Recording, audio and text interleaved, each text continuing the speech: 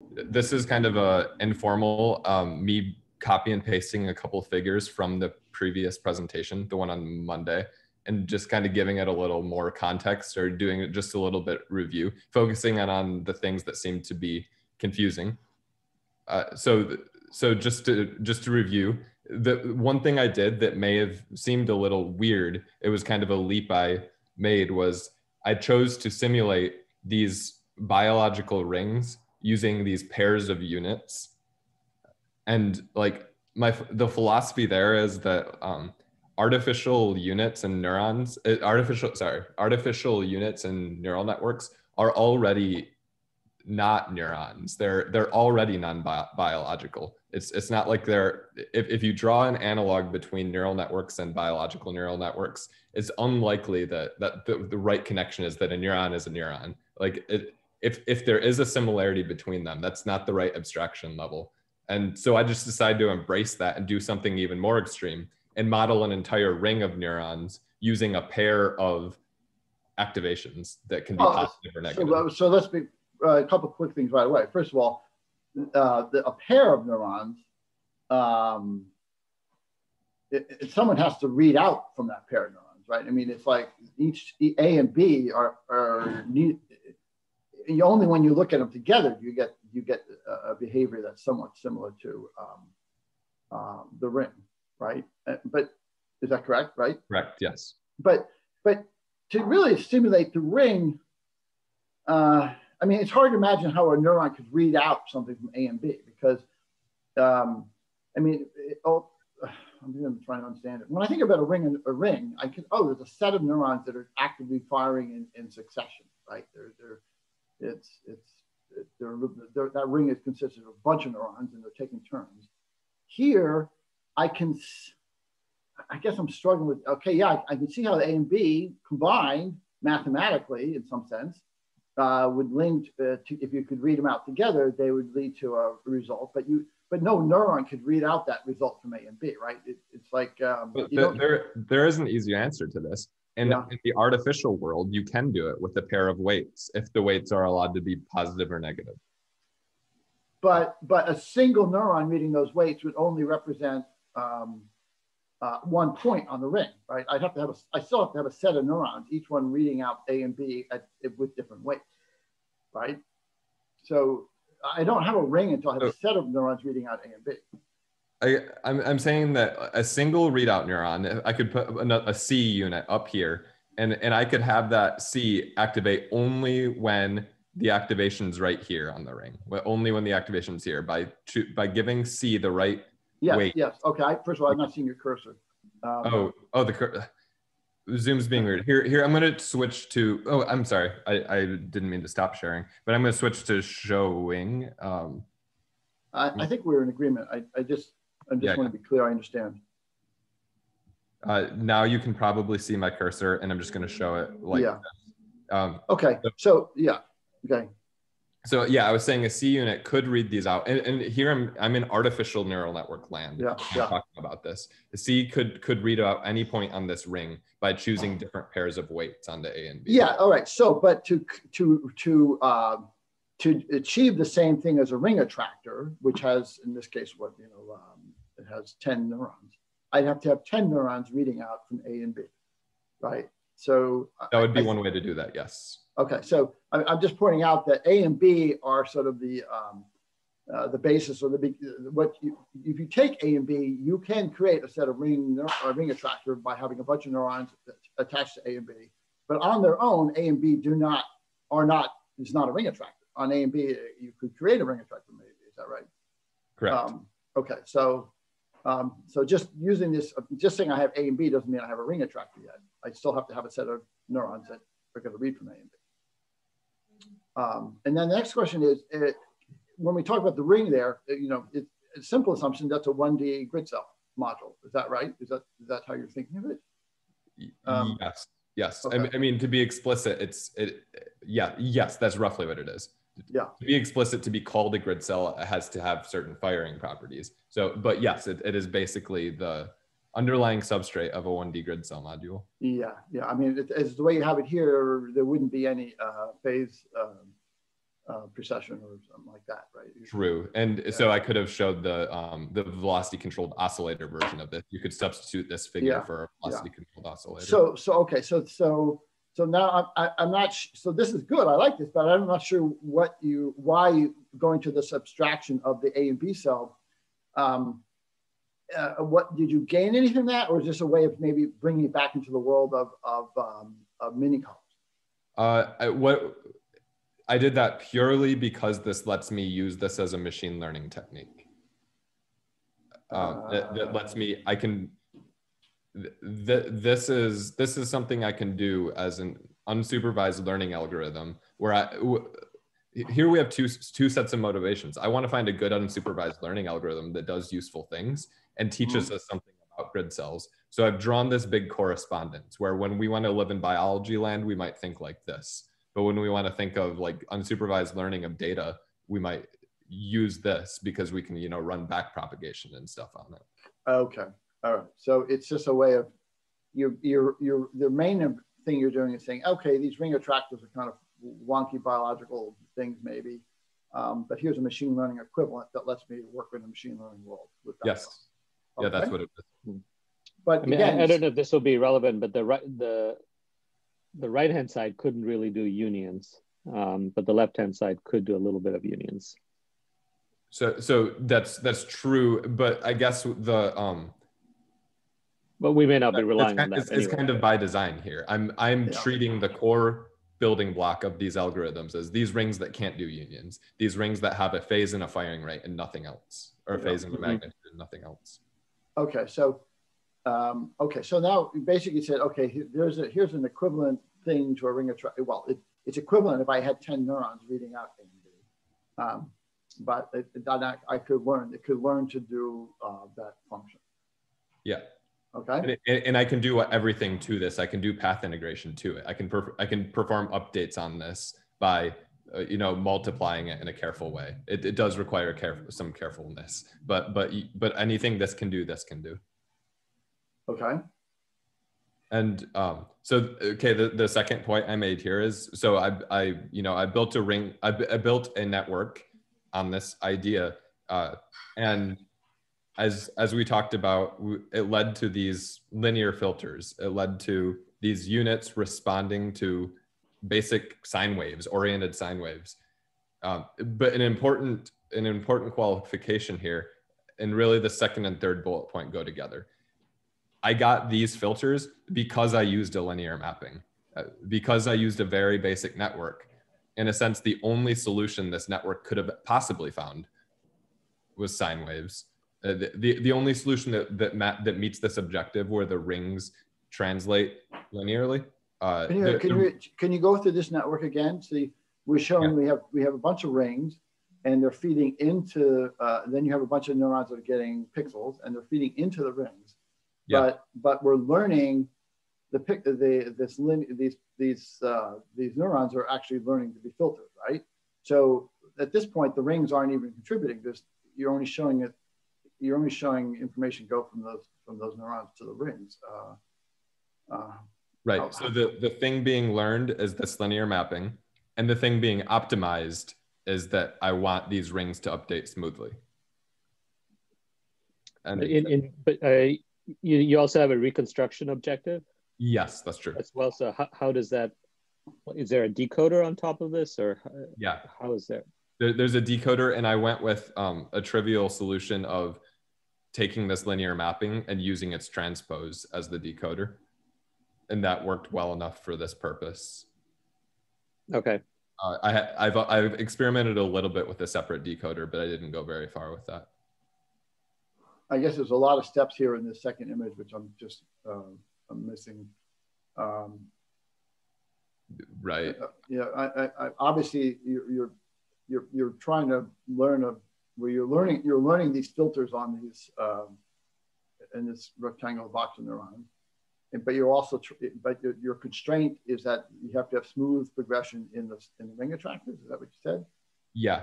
But you're not showing the feeding back into the filters, right? It must be. Well, that's basically that's the loss function. Then back propagation. Okay.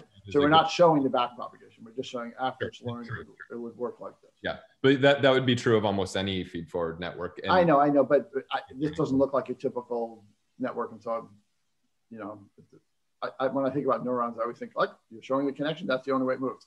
So, so there is a backprop operation. Yes. And so I don't understand how this works yet, but you're saying the ring attractors are really A B cells. I think that's what you're saying. There's A B cells. This is an A and a B. This is another A and a B. Oh! I didn't see that. Oh, I didn't get that. Okay. Okay, let me think about this now.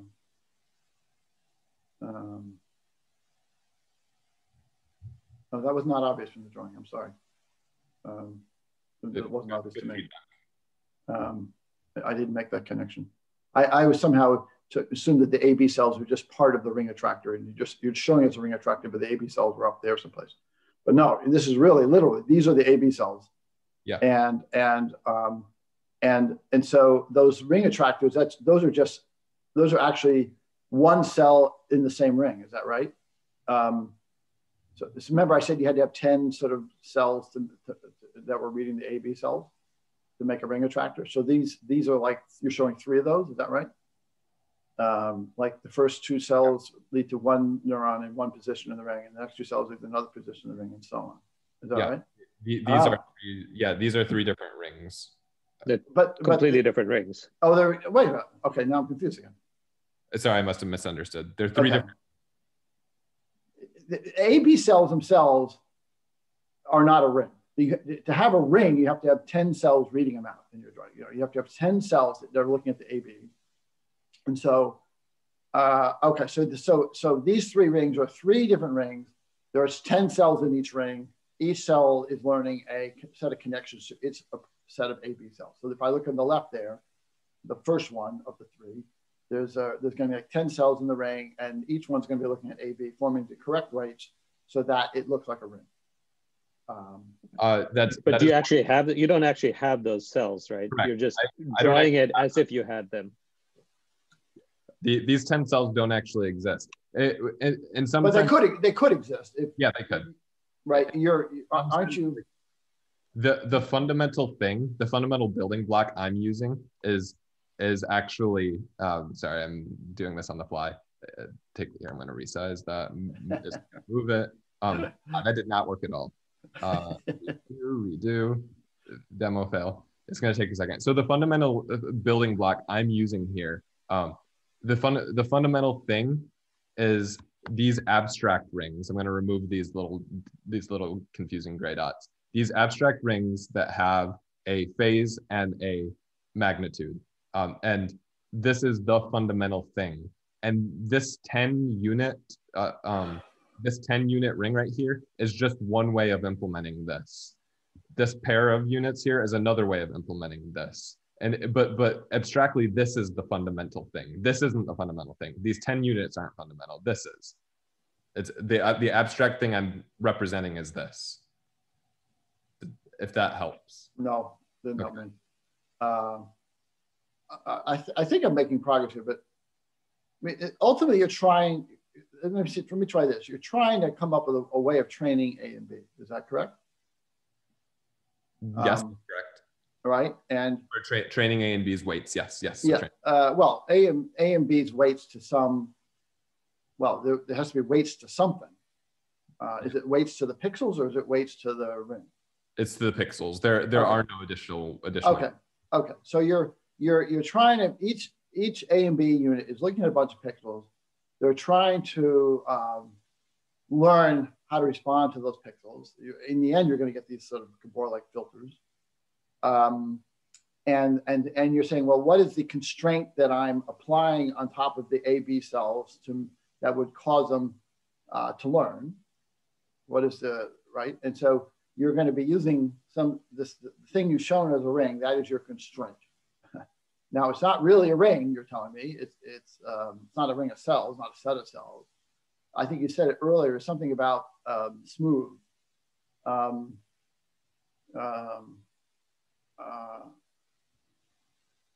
So can you explain a little bit more what it is that the constraint is that you're enforcing on the A and B cells that they can run these filters? The constraint is that as a time series of inputs goes into the network, the rings should update their phases linearly. And so if I think about the A and B cells, that means the A and the B cells might have to be like a sine and a cosine or something like that. Yeah, they're going up and down.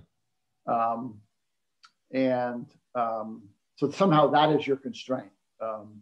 As the inputs are changing, you want that intersection, the dot in the upper right hand corner, you want that to be smoothly going around the ring. Yeah. And so you are just, is it like, okay, you're saying here's another input, and I'm assuming that the dot is moved, and therefore what weights should A and B have? And there's another input, I assume the dot's moved again, and what, something like that? Yes.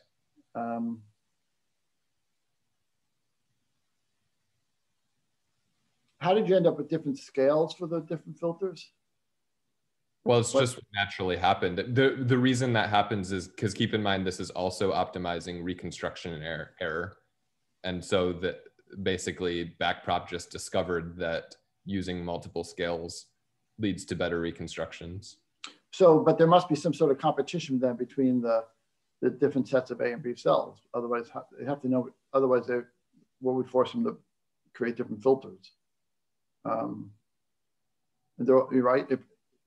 There has to be some. Backprop just kind of naturally does that with populations. It'll make one part of the population.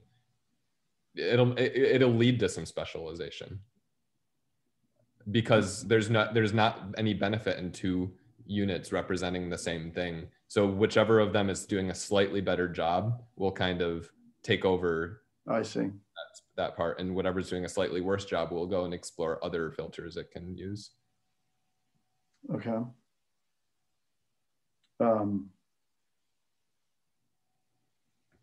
Okay. Yeah, so that'll happen even without the ring constraint, probably. Yeah, I'd say what the ring constraint does is it gives you these clusters of cells. It gives you these clusters of orientations and scales. Where because keep in mind, as you already know, but just to say it again, these two filters, this A and B, reflects actually, like in this interpretation, it reflects a cluster of 10 cells with different translations. And so the clusterings is the thing that the ring gets you. And without the rings, they're not these pretty Gabors. They're more like messy sort of Gabors. So what is the so I don't mean this to be snarky about this, but what is it that gets you excited about this? What is it that you feel like you've accomplished here that it's insightful? It's I guess the idea is, in a few words, representing novel environments using grid cells. All right, now how does that now?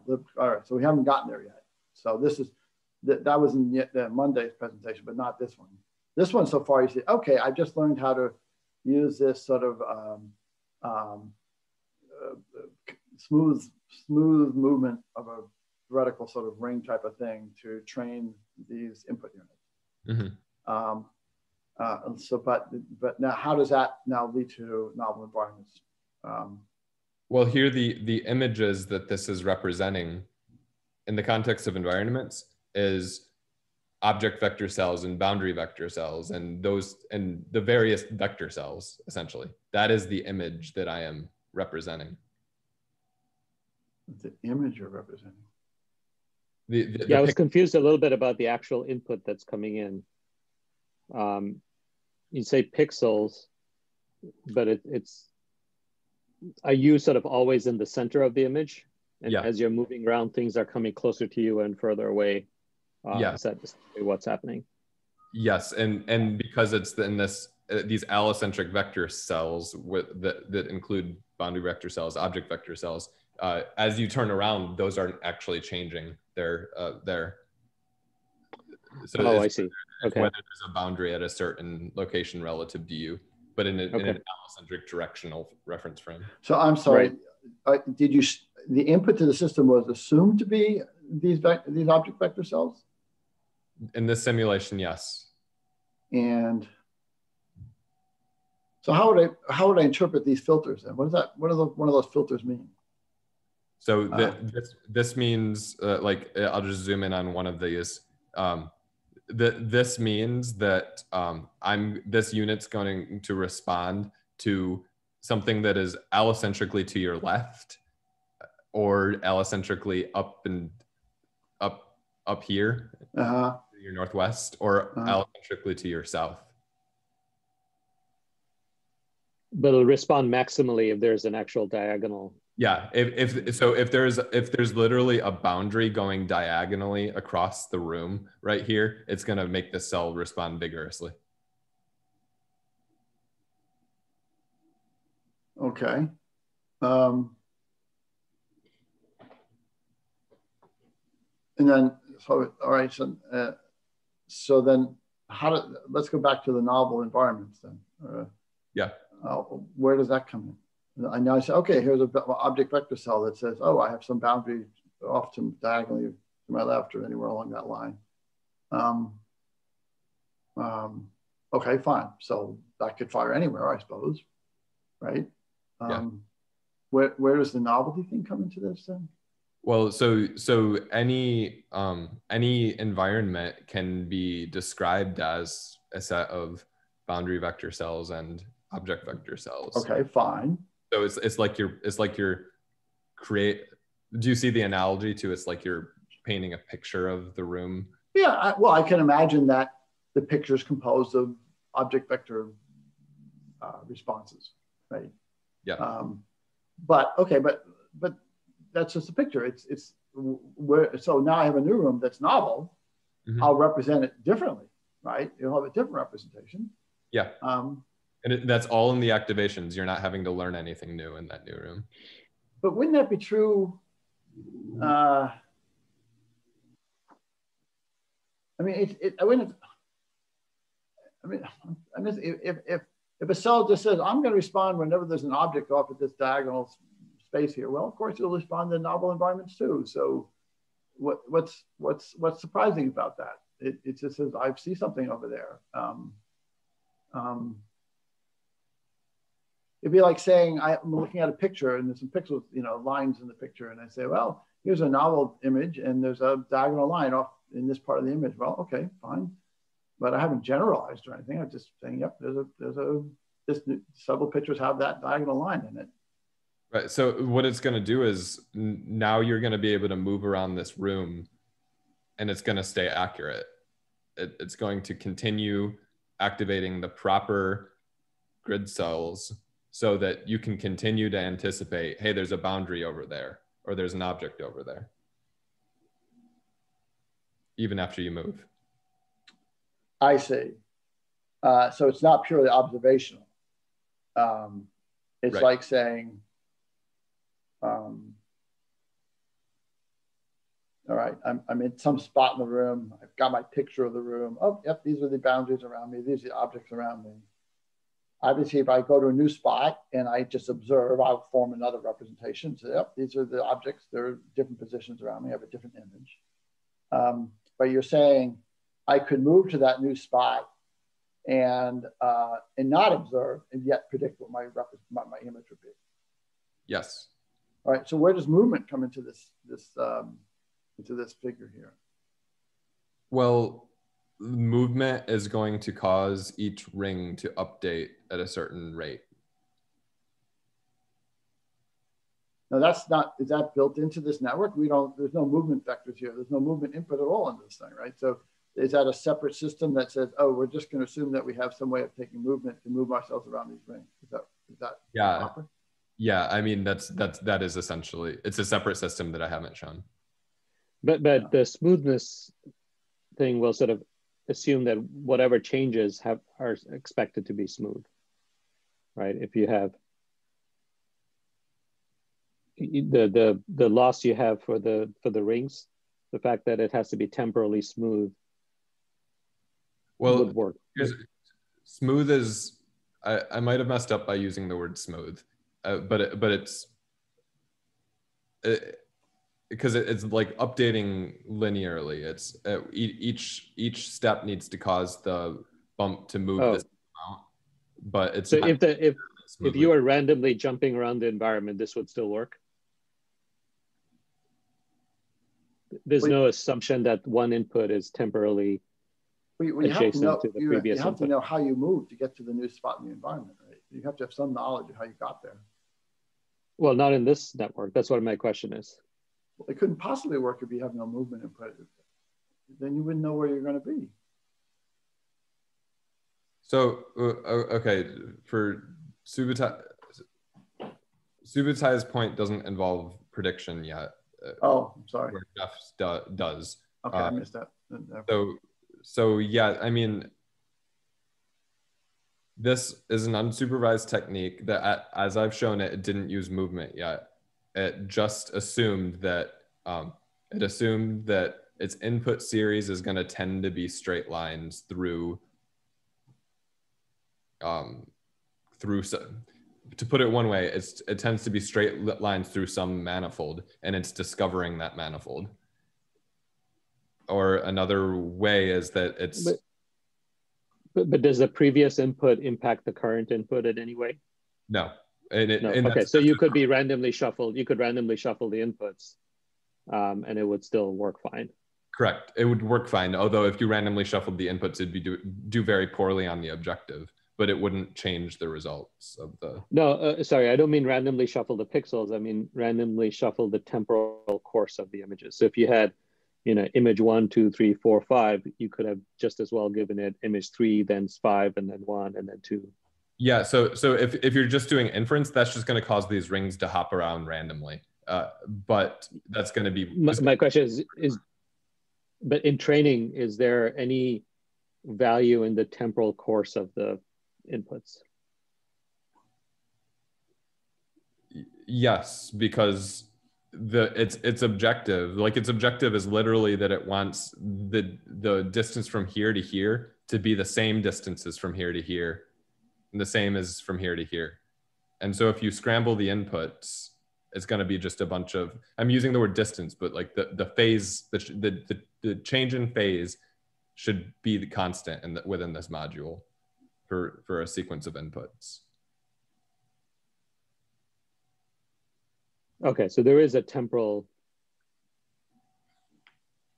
factor in the loss function. Yes, during learning time. Okay, that was my question.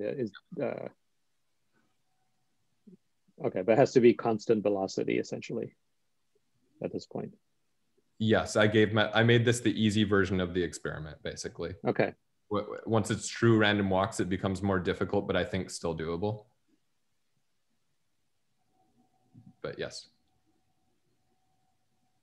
So going on the topic of Jeff's, I'm intentionally designing a system where we have a natural place to put in movement commands. The natural place to put in movement commands is you update these rings using yes. But okay. But I have not done that yet. Okay.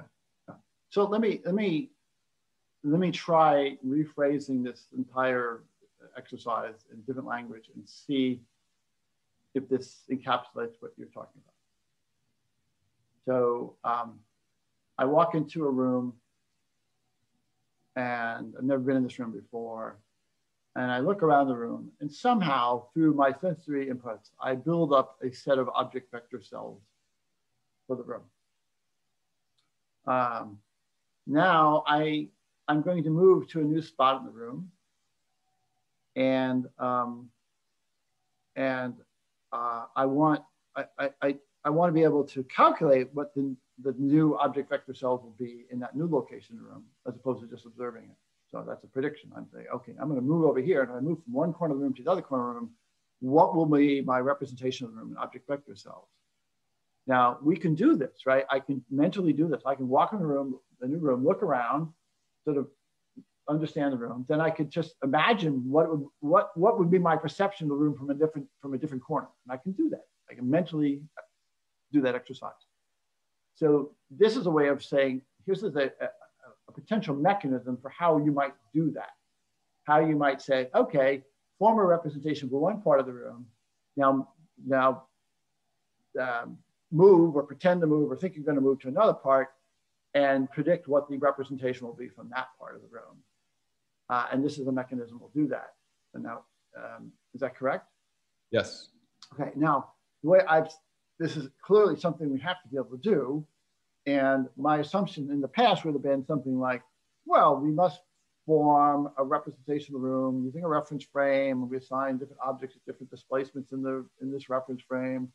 And now I move to a new location in the reference frame. And then from that new location, I can build up a set of object vector cells, building my model of the room. And that's a bit hand-wavy, but that's how I would have thought about it. But you're saying here, this is perhaps a sort of different mechanism to achieve the same results that's somehow much simpler. Would that be correct? Yeah, that's correct. They're two ways of approaching the problem. And I feel like this would be too big of a topic, but I can actually draw a link between, I can draw a direct connection between how this solves that problem and how the displacement cells version solves the problem, and how they're actually kind of the same. I have a unifying theory in my head about how those two are the same, how those are at core a similar problem. Yeah, I think that'd be very useful. As I've been thinking about these issues, it's really complex, of course, and there's all these steps you have to go to solve these problems. Like, oh, well, I'm dealing with movements are going to be in egocentric reference frames, and we have changes in orientation, and that from what I observe is in this egocentric frame, but I have to turn into these allocentric object vector cells. Just all these steps involved that are very complex, and so it's enticing to say, oh, maybe there's a shortcut to achieve the whole thing, right? I'm not sure that's what you're saying, but it's what it sounds like. There might be a much simpler way of achieving these results, and that's really appealing. But I don't yet sort of have a deep understanding of it in the way that I have a deep understanding of grid cells and grid cell modules. It's sort of like, okay, you said all these things. It kind of makes sense. There's a lot of abstractions, which I haven't internalized yet. And somehow it just magically works. It's just like, okay, that's really great. I don't understand it. I mean, you walked through it, but I don't deeply understand it. I couldn't explain it to somebody. But I want to make sure that I'm understanding what you're proposing. So an alternate way of at least going from one allocentric representation to another allocentric representation based on some sort of probably allocentric movement that basically converts object vector cells to object vector cells. And so you could think of it this way: giving a set of object vector cells plus a allocentric movement. What's my next object vector cells? Yeah. Okay. I think if you phrase the problem up front, that's a subset of everything has to happen, right? It's clearly a subset. How do we get the allocentric representation? How do we get these object vector cells? All these things are like, okay, but at least you could just, if you'd phrased it that way, it would help for me at least.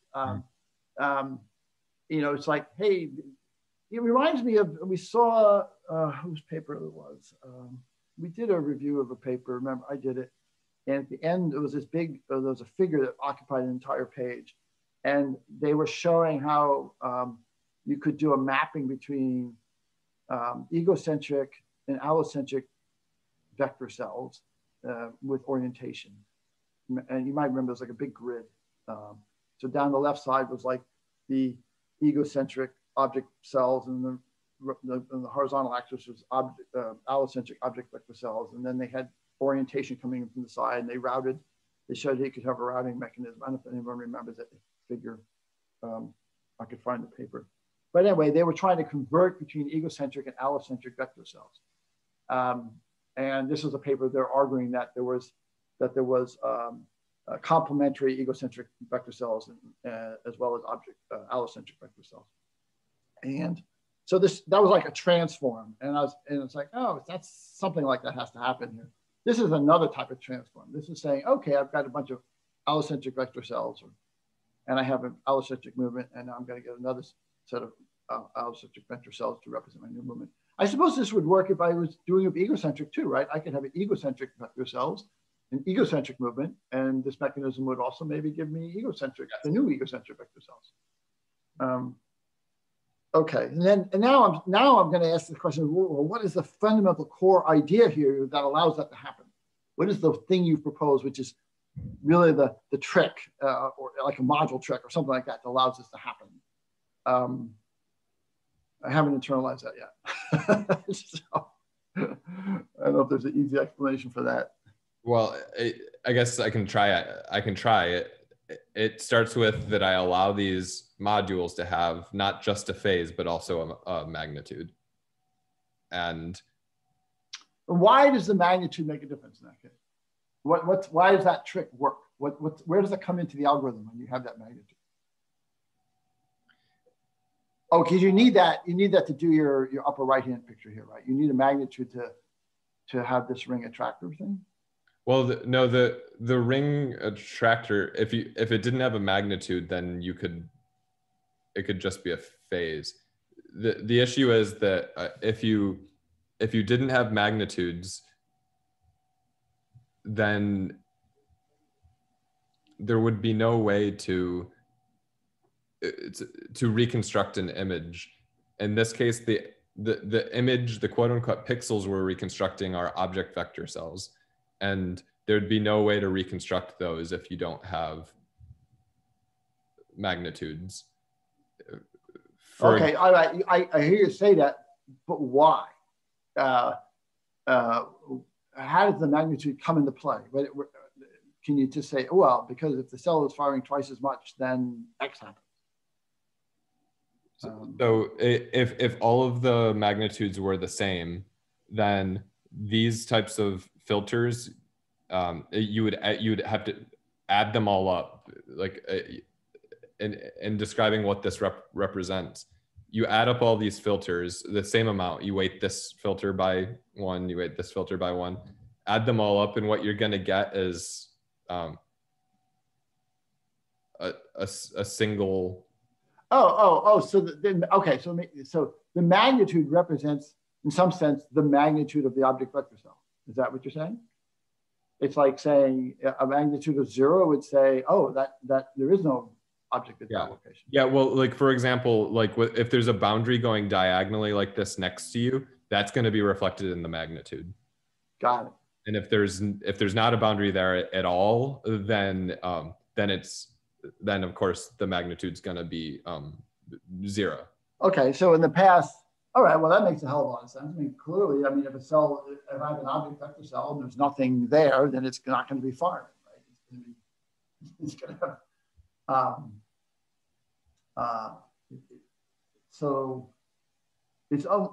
and so why would it be a scalar though? I mean, you might say either the object is there or the object's not there. I mean, why do I need a magnitude? Why, what does it mean if it's half firing? It's at 0.5. What does that mean? Because the goal of these cells is to work together to reconstruct the image, not to single-handedly do it. And so reconstructing that like, hey, there's an object here, there, and there, but not there, it requires a population working together where they can where some of them can be kind of on, some are responding vigorously. Well, couldn't it also be like some are on and some are off? I mean, you could say the image is like, yes, I have objects at these locations, these orientations, and those are all 1s, and the other things are 0. Where am I adding things together at like 0.5 and 0.75? Why would I ever do that? Well, maybe I have too simplistic an idea of an object vector cell.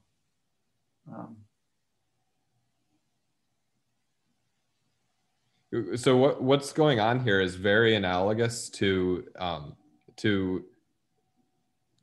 don't know, maybe this will help you, maybe it won't. What's going on here is very analogous to representing a 2D picture using the Fourier.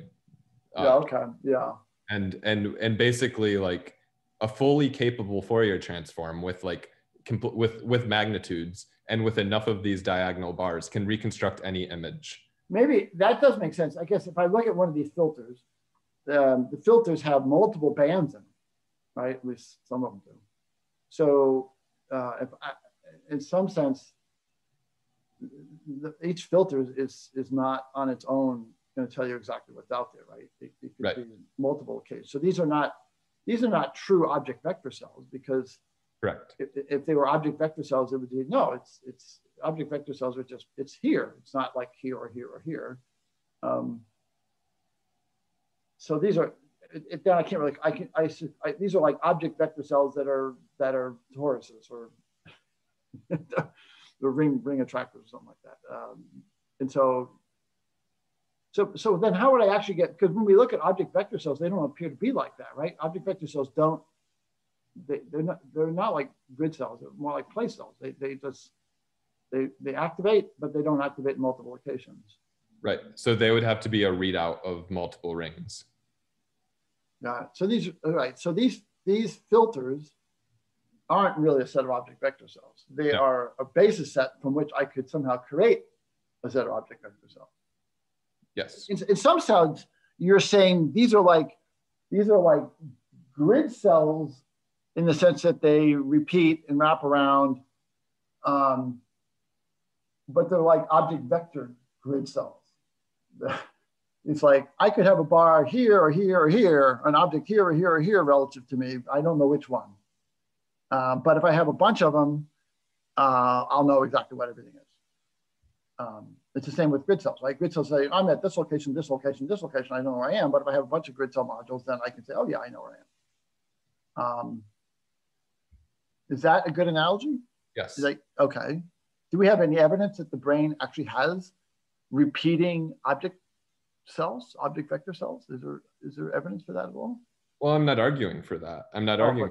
I'm saying these are grid cells, and I'm showing how object vector cells could be reconstructed from grid cells. Oh, you're saying these are grid cells? I thought you said these are like object. You interpreted that green bar saying there's an object over there at a diagonal.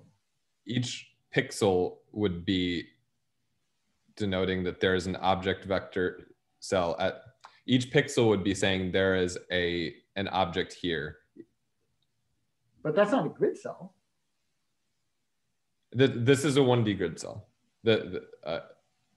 This filter shows this pair of filters leads to a ring that is a 1D grid cell. All right, so the filter itself is not a grid cell, obviously, because it's not denoting location, it's denoting an object relative to me, right? That's not a grid cell. So this language is getting me confused, Marcus. I'm sorry. I wonder if it'd be interesting to have a visualization where you literally created those 1D modules up top and then showed the animal kind of moving around at the bottom, at the thing, and see how that's changing. And you would see those things going around and around in a circle. I mean, the grid cells would be the actual dots in the ring module up top. Right. Each of those would be a 1D grid cell. Yeah. So the filters are not grid cells, right? A second ago, I thought you said they were. The two of these filters together lead. Oh, together they could lead to a grid cell. Yeah. So, well, they represent a whole module, I think. Yeah, they represent. Yeah. You could read out different weights. Different cells with different weights would read out.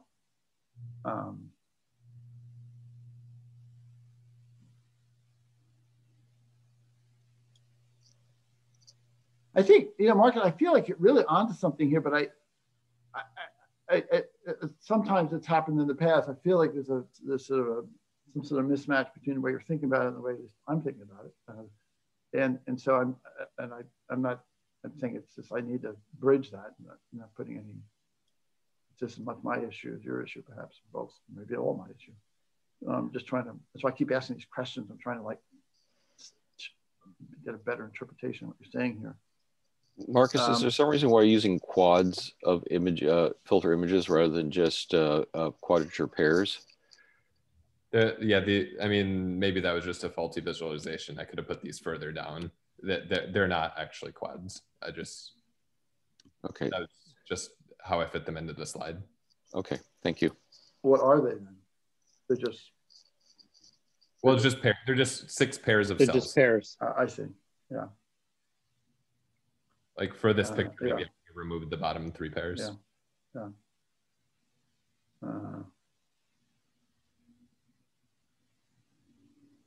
Is this suggesting that you can create grid cell modules and update them by starting with these object vector filters, like these observed things? Are you asking if there's empirical evidence for being? No, I guess I'm asking, is that what this is suggesting? Again, I have this idea how grid cells work, right? You know, and in some sense, the way we think about grid cells, you can think about them almost completely independent of sensory input. I mean, once they get anchored, they basically path integrate. Of course, the path integration is very noisy, so they have to get re-anchored all the time. But in an ideal world, you can imagine that they don't need to get re-anchored if it was perfectly accurate. But then so that's like one view of the world. Okay, yes, I have a bunch of grid cell modules, they're updated by movement, I put in a new movement, I know my new location. We have several reasons we know this doesn't work. One is that they have to get re-anchored all the time. 2 is the grid cells are actually distorted.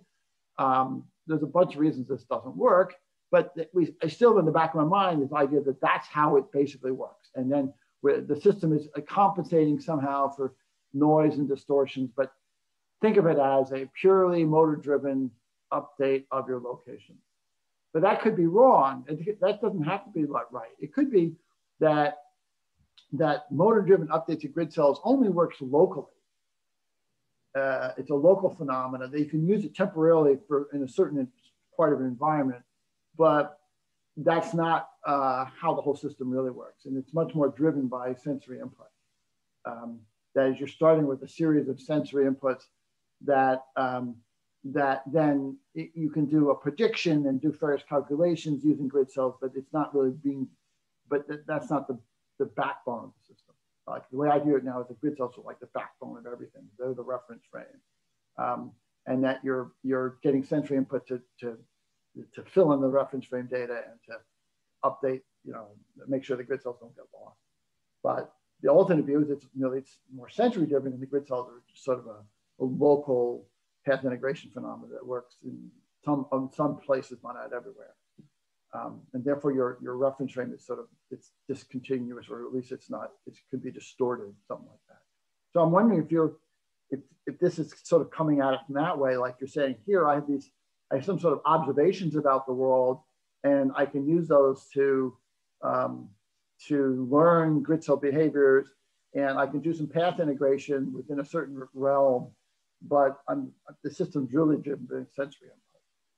Did that description, did that make sense to you? Yeah, I'm drawing a link to sensory input. A way I would say it is, so you, at the beginning of everything you just said, you said that like the grid cells are anchored at the beginning, and then from that point forward, you can move and update them. In an ideal world, you could just update them endlessly and everything will stay in sync. Yeah. Here I'm saying that same thing. You anchor the grid cells at the beginning, but I'm no longer anchoring them randomly. I am doing it in a way that describes the surrounding environment. Doing it in a way that incorporates the object vector cells and the boundary vector cells. And if I dropped you randomly into 2 points in a new room, would this system anchor the grid cells the same way? Yes, in a compatible way.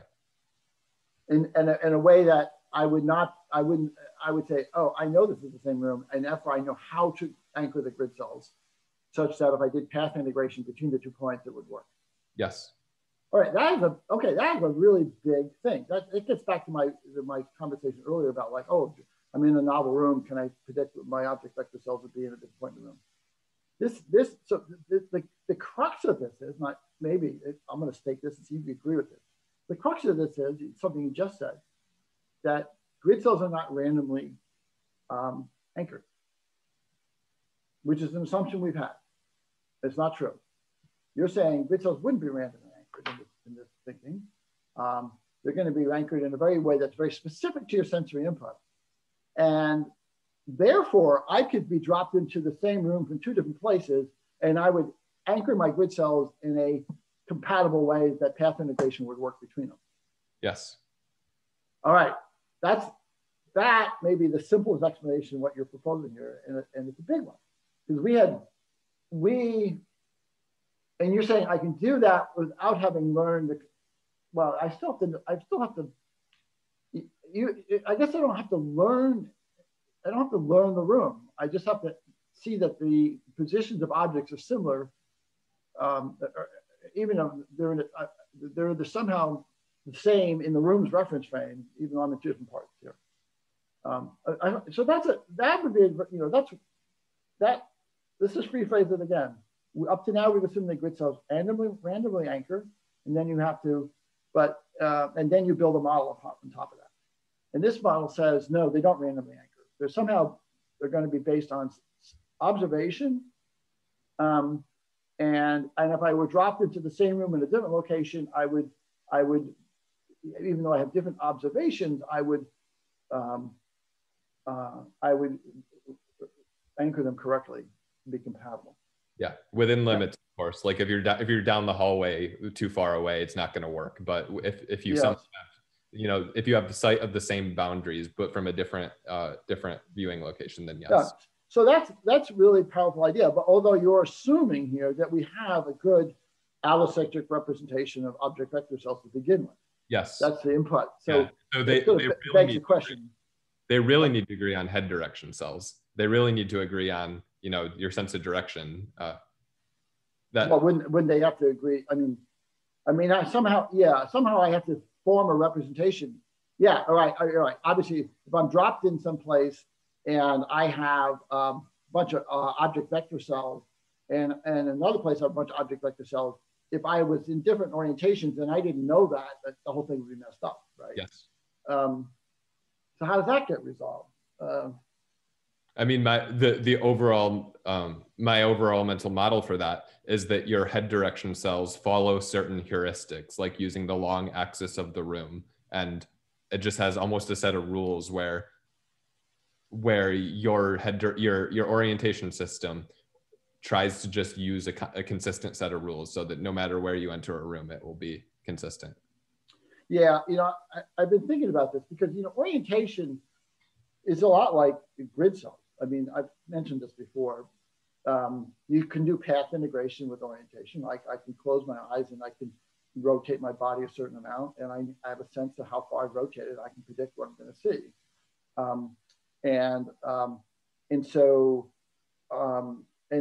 So we have this path integration.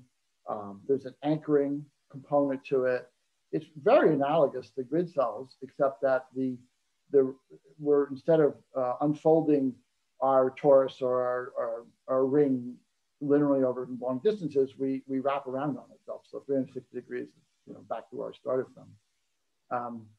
And yet, so the question then is, because how does it get anchored?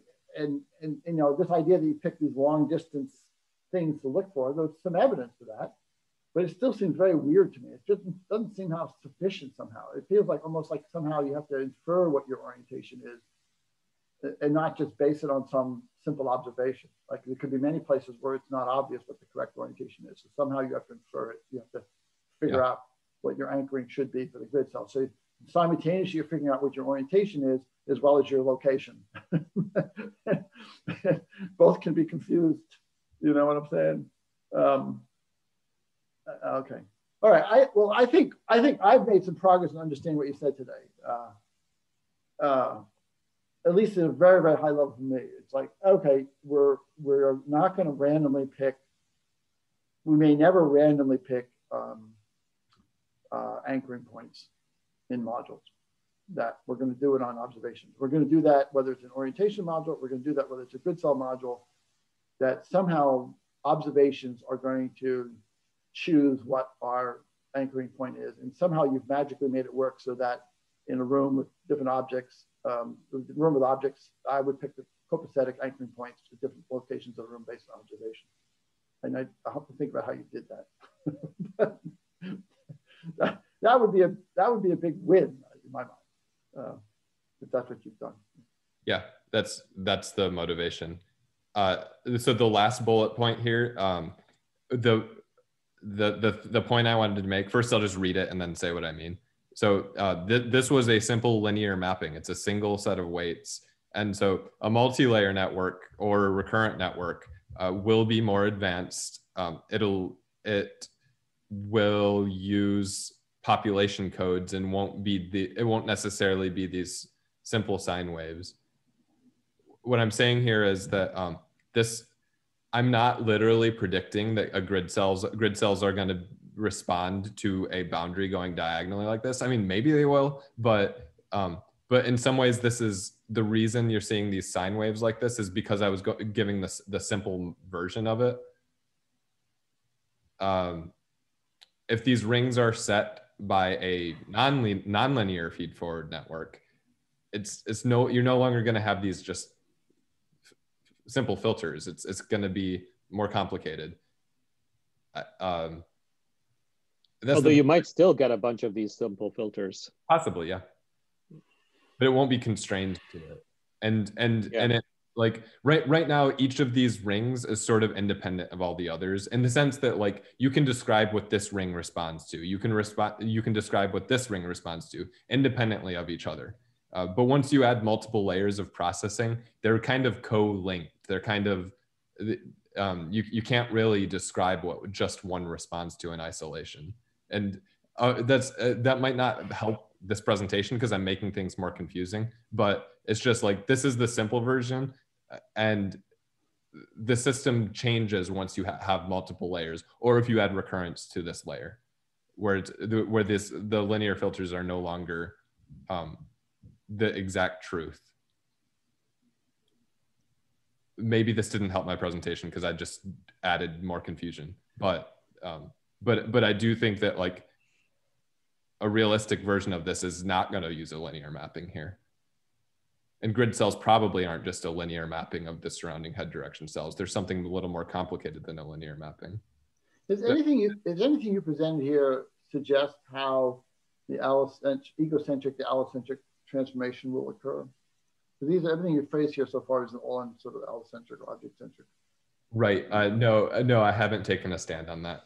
This all, like you said earlier in the presentation, all these mechanisms can work in either. It can work in egocentric or it can work in allocentric. But I haven't stated anything about the conversion. So the reason I asked this, and I've said this many times ago, but it's not forward, but this conversion from one reference frame to another has to occur. And I believe it has to occur in every cortical column, all right? Because it's going to occur anywhere. It's going to occur multiple places in the cortex, so it's going to occur everywhere in the cortex. So this makes sense. So V1 has to somehow make some movement, maybe not complete, but some movement from a pure egocentric, perhaps, reference frame to a less egocentric reference frame. Maybe it makes it all in one fell swoop, which is the way I've been thinking about it. Maybe there's some sort of intermediate phases that takes in, maybe, I don't know. But at least it has to be some amount of ego to allo, it has to be occurring in every column. And maybe a complete ego to allo occurs in every column. That would be nice. Well, so like, are you 100% attached to that? Or occasionally we've brought up the idea that some columns are ego and some are allo. Maybe that's the what and where distinction. We don't know, but that's. Well, I'm totally combining the idea that each column does a reference frame transform. So, for example, in a aware column, you might be doing a transform from a finger's reference frame to a hand's reference frame, or you might be doing a reference frame from your eye's orientation in your head to your eye's orientation to your body.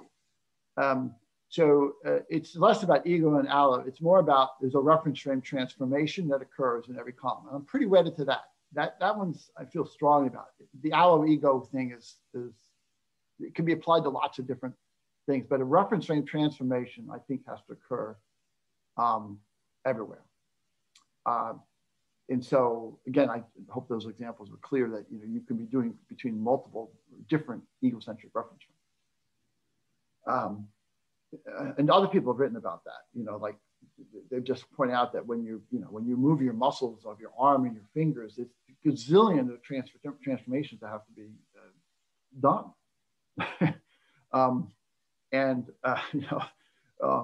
so just to know where every part is relative to every other part, or just to know where your finger is relative to your head, right? That's to know where my finger is relative to my nose requires my finger relative to my hand relative to my arm, all these things. So something like that. So yeah, I'm wedded to that idea. So anyway, the point what I'm getting at here is, okay, so I think that's to me a really key problem here. How do you do that? And I just was wanting to know if you had addressed it here. You hadn't. No. But I think we have to somehow do it. So I'll have to think about that. If I can sort of think about what you're suggesting here.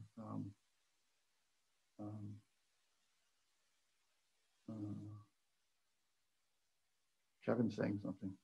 I sent a link because one of the things that's suggestive of this for me is that there's a trick, and you may have seen it already, Marcus, that if you take a Fourier transform of two images and basically take the magnitude, swap the magnitudes of the two images, fundamentally it doesn't change. All the information, most of the information, salient information, is in the phase part of the image.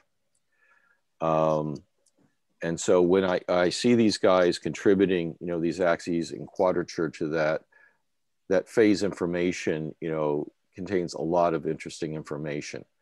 And you're showing examples of things pairs. You're saying it might not be a linear mapping, but the fact that you're combining these things in a way that is indicative of like a phase relationship means that you can embed a lot of information that's important. It's a question of,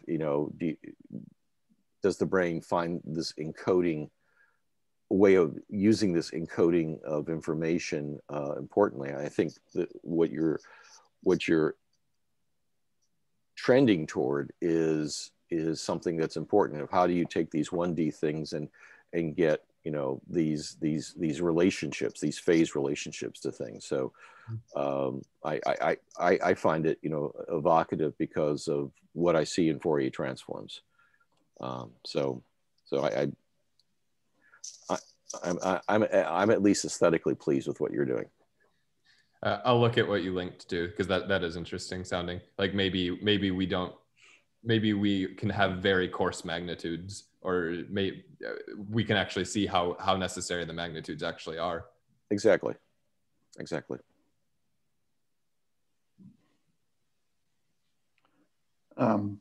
All these ideas floating through my head. Does anyone else want to talk further about this? What do you want to do next, Marcus? This is always what happens. The hard part is choosing exactly what to do next, because I have like a whole list of ideas.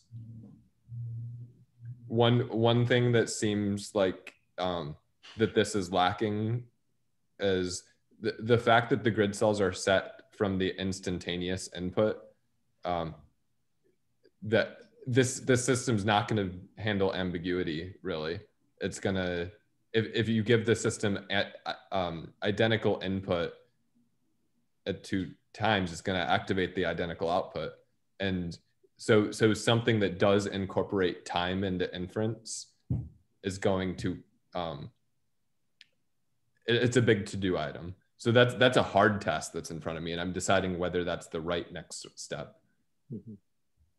Another task is like this third bullet point is the most confusing part of this, because I haven't tried it out, and figuring out how to like flesh out this third bullet point and make it into something that I can explain to everyone and demo it. it's sort of, this is a big unknown. And I think exploring this space is also important.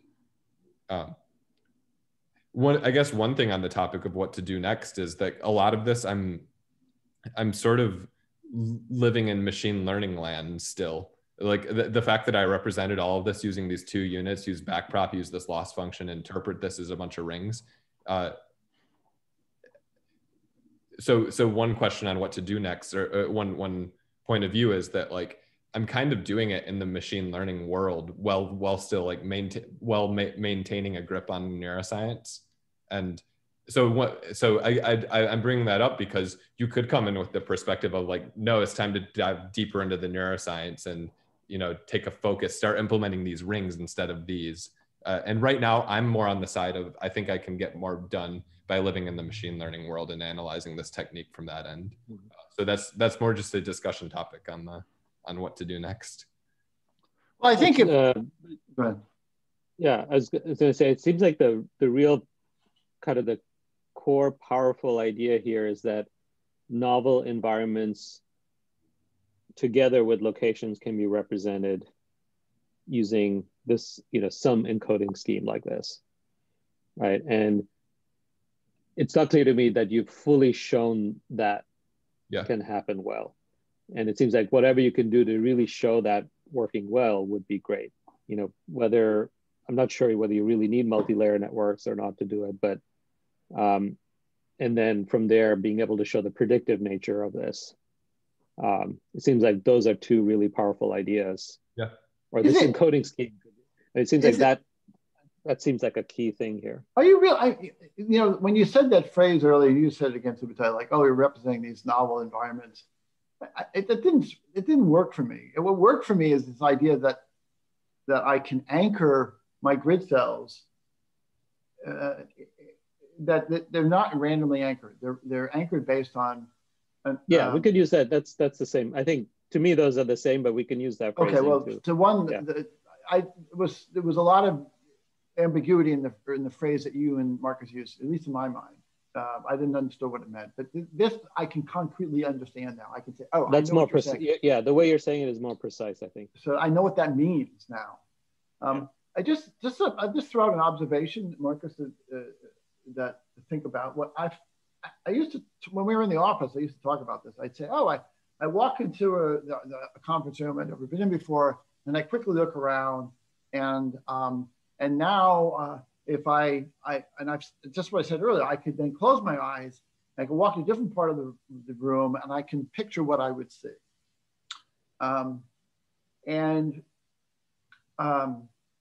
I think that is what you meant by learning a novel room, or something like that. It's like essentially I not only know where I am in the room when I walk, and my eyes are closed, and I not only know where I am in the room, but I can also visualize what's in the room, what my viewpoint would be from this point. So clearly I've built some sort of model of the room to allow me to do that. But this idea that the observations initially do not lead to random grid cell assignments, that's the key thing I think you said here. And that's part of this solving this problem. But the observation I wanted to make, here's the observation I wanted to make. I'm sorry, I got off track. When I walk into the room, I just don't open my eyes and take a glance and close them. I literally have to attend to different objects in the room. I think I have to do that. I can't just like take a picture and go bing, open, shut. I have to say, oh, there's a chair, there's this, and this. And as I do this, I see where these things are relative to me. I clearly form a representation where the chair is relative to me, and where the table is relative to me, and where the coffee pot is relative to me. And so this it's not a snapshot. I'm building up something by looking at multiple things in their position relative to me. And so my point is, it's not like I just have an image that's a flash. It's like I have to go through a series of observations of the different components in the room to get to that representation that allows me to do this. And so somebody, you might think about that issue here too. I'm just pointing out, you just said a moment ago where you said, well, this is like a single image, and from that I can do all this. In the biology, I don't think that's the case. In biology, I think we have to somehow construct something through multiple observations. That allows me to, that somehow allows me to anchor my grid cells or something like that. I don't know. Anyway, I'm going to shut up. I'm just rambling here. The big takeaway again for me is no random grid cell anchoring. Yeah. That's the big takeaway. Yes, I would suggest use that as a sorting function for the different things you're thinking of trying, like what would really show that property well. That makes sense. Yeah, it's a very powerful idea. In hindsight, it almost seems like it has to be true. You know, it's like, oh, that's pretty likely true. Now that you mentioned it, it's like, oh yeah, that almost has to be true. So I like that. It strikes me as like, oh yeah, okay, that's a good idea. Now you've got a mechanism here. I don't quite understand it, but I'm going to think about it.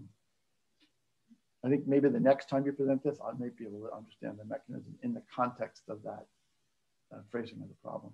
Yeah. Right. That's helpful. Okay, I think we're done.